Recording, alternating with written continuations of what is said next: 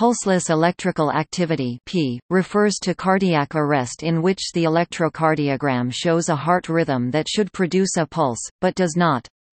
Pulseless electrical activity is found initially in about 55% of people in cardiac arrest. Under normal circumstances, electrical activation of muscle cells precedes mechanical contraction of the heart, known as electromechanical coupling. In P, there is electrical activity, but the heart either does not contract or there are other reasons. This results in an insufficient cardiac output to generate a pulse and supply blood to the organs. While P is classified as a form of cardiac arrest, significant cardiac output may still be present, which may be determined and best visualized by bedside ultrasound.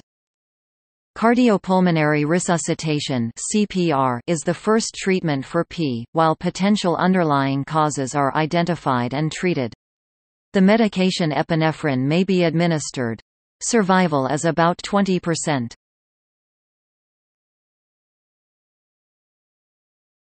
Topic: Signs and symptoms.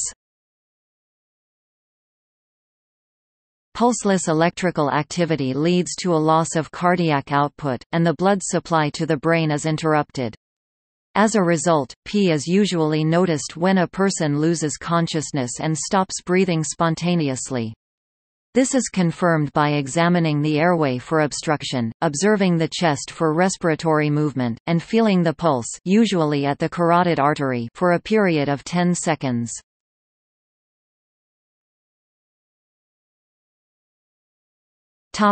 Causes. These possible causes are remembered as the 6 H's and the 6 teraseconds. H's and T's: hypovolemia, hypoxia, hydrogen ions acidosis, hyperkalemia or hypokalemia, hypoglycemia, hypothermia, tablets or toxins, drug overdose, cardiac tamponade, tension pneumothorax, thrombosis, e.g., myocardial infarction, pulmonary embolism, tachycardia, trauma, e.g., hypovolemia from blood loss. The possible mechanisms by which the above conditions can cause pulseless in P are the same as those recognized as producing circulatory shock states. These are 1. Impairment of cardiac filling, 2. Impaired pumping effectiveness of the heart, 3. Circulatory obstruction, and 4. Pathological vasodilation causing loss of vascular resistance and excess capacitance. More than one mechanism may be involved in any given case.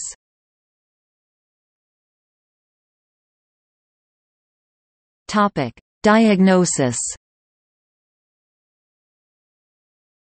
The absence of a pulse confirms a clinical diagnosis of cardiac arrest, but P can only be distinguished from other causes of cardiac arrest with a device capable of electrocardiography (ECG, EKG).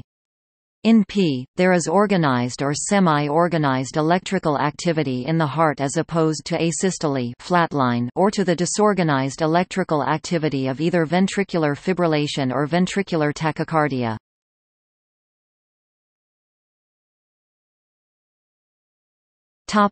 Treatment. Cardiac Resuscitation Guidelines (ACLS, BCLS) advise that cardiopulmonary resuscitation should be initiated promptly to maintain cardiac output until the P can be corrected.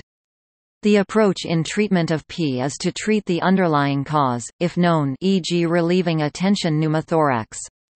Where an underlying cause for P cannot be determined and/or reversed, the treatment of pulseless electrical activity is similar to that for asystole.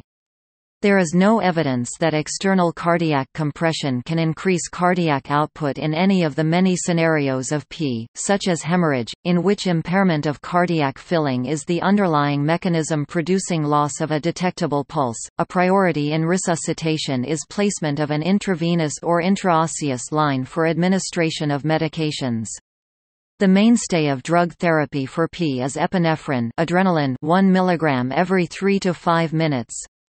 Although previously the use of atropine was recommended in the treatment of P. asystole, this recommendation was withdrawn in 2010 by the American Heart Association due to lack of evidence for therapeutic benefit.